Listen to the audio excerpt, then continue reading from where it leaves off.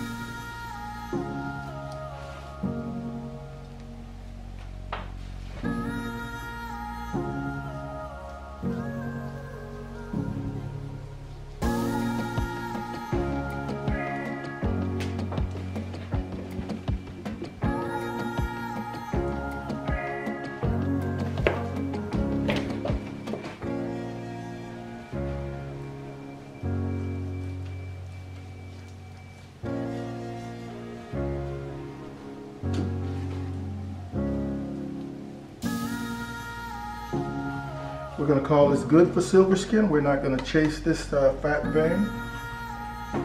Let's work on this backside real quick. Again, this is competition, so the trim is going to be a little more aggressive.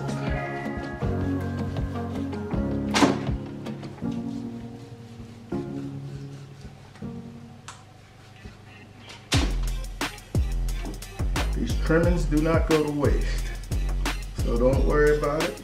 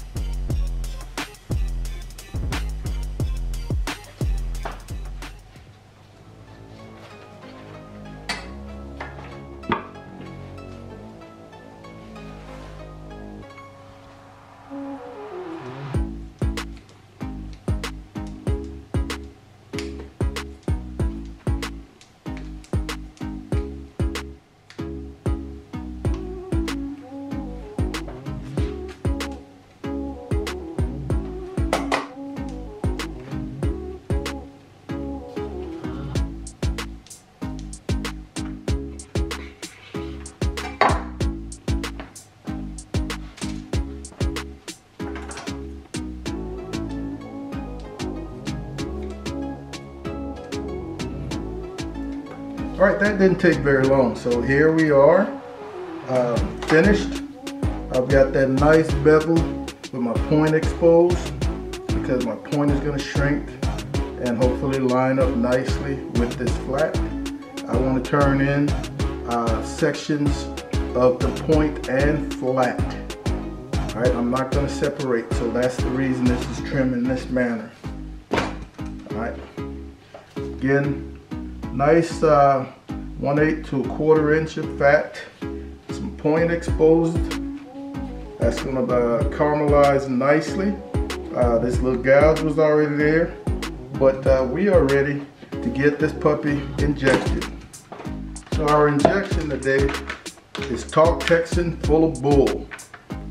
Man, an awesome injection I've been using for some time. It really creates a gravy-like consistency that tends to stay in the brisket a lot better than some of those more watery type injections. I've got this simply mixed today, 2 tablespoons of this Talk Texan Full of Bull with 1 cup of beef stock. Small amounts, light pressure on your plunger. I think it's important that you try to put in as few holes as possible. So I do a lot of injecting from 1 hole.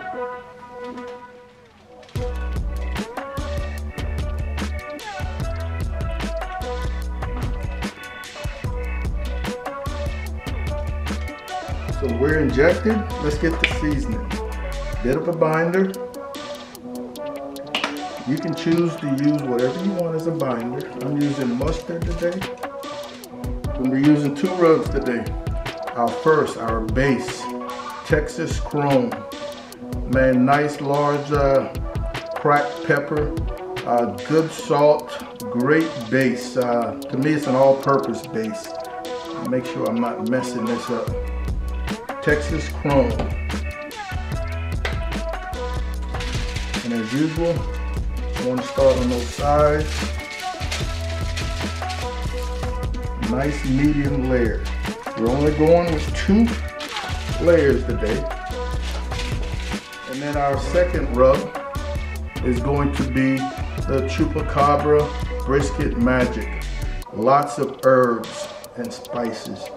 Really will pair well with this Texas Chrome.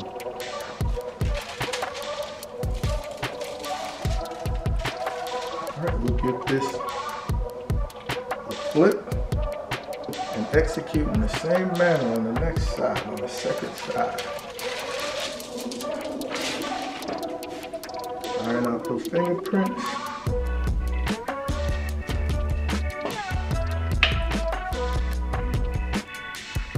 Alright, we're going to give that a couple of 20 minutes or so to become one with the meat, to sweat in.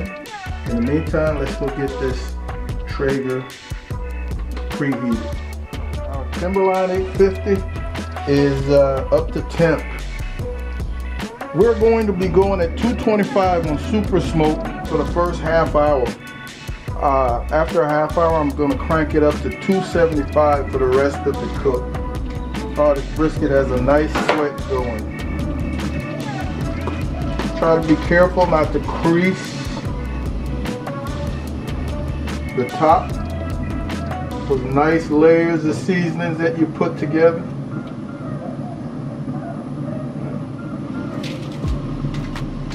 So we'll be back out here half an hour just to crank this temp up to 275. All right, we are at that 3-hour mark. Let's take a look-see. Man, that color is beautiful from those two rubs. A little bit of beef stock, just a light misting. We'll come back and do the same thing in another 45 minutes or so. It's been another 45 minutes. Let's give this a look-see. Man, she is beautiful. All right, quick spritz. Again, not a whole lot. Just keeping her moist. And I think we're going to be wrapping in the next half hour. We are at 4 hours at 275 and a half an hour at 225 on super smoke. So we're getting ready to wrap this baby. I think she's where she needs to be. Very simple process. Man, this is beautiful. Got some heavy duty aluminum foil, some boiling hot beef broth, less than a quarter cup. You're probably looking at 2 or 3 tablespoons just to jump start the braising process. You want to wrap this foil tight. I do not use butcher paper in competition. I use foil.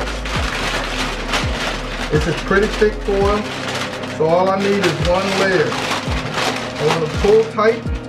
You want the foil to hug the brisket to reduce room for steaming.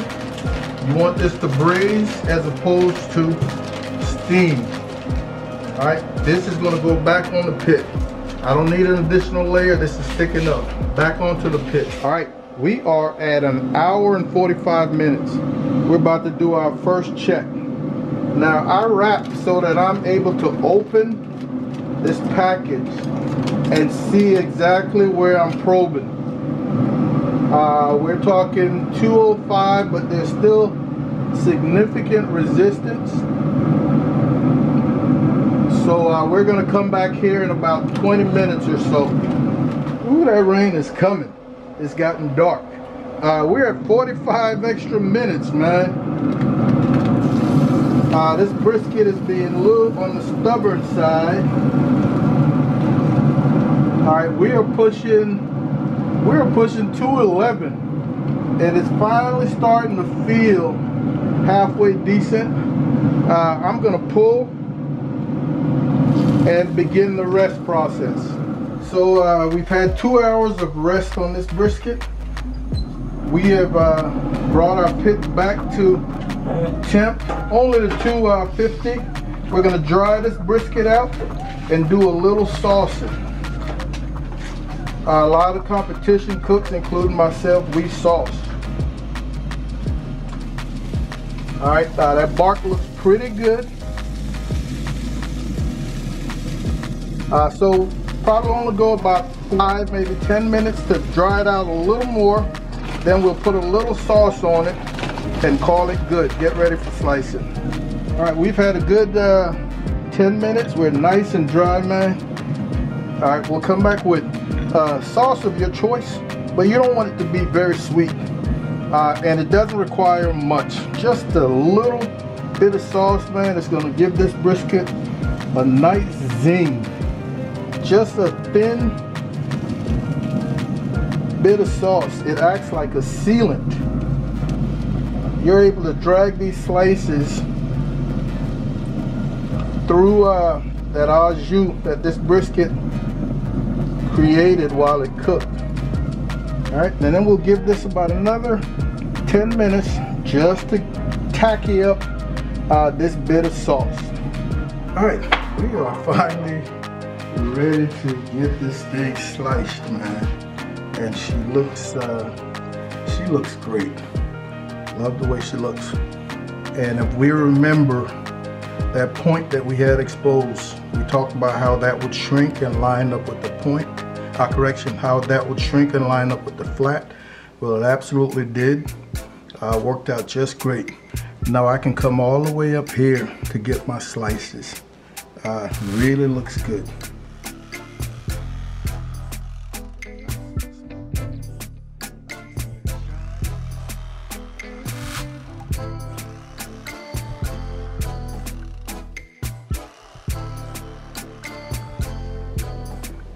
All right, after I get to a point where I don't think I'll have any more quality slices, I will stop. And man, I love that. Competition, beautiful trim, well cooked, man. So what I'm gonna do right now is pick up my 9 slices and start giving them the love that they require. All right, because of how nice these slices are, man, I can start right here That point is nice and thick. Really got rid of that fat from this corner, so I can turn it. This is a beautiful slice for turning. Because we've got it exposed, I'm not going to use it. So what I'm getting ready to do is simply pick out my 7 or 9 slices based on which competition you're in, and I am going to give them a bath with the au jus that this brisket created. Oh, that is absolutely beautiful. Man, you couldn't ask for much more than that. That's a beautiful slice of brisket right there. All right, folks, I didn't have a turning box, but this is what that turning box is supposed to look like to some degree. Nice and shingle with my point slices up front. Those are the most tender, those are the most flavorful. I give the judges their choice of flat or point. This really works for me. Again, this was just a prime, not well marbled, but it got the job done. So there it is, ladies and gentlemen. Mom and Papa Joe's competition style brisket. Very happy with this brisket, very happy with this cook. This is to some degree very much what we do at cook-offs. I'm not sitting here telling you that this is my competition recipe. I absolutely would not put that out on video, but this could definitely be used as a competition recipe. I want to thank you guys for hanging out with Mom and Papa Joe's.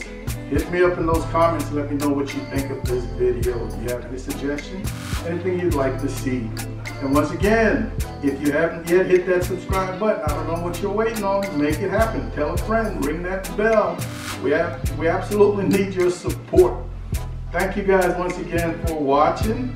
And I want y'all to take care of yourselves, be safe, and we'll see you when we see you. Holla.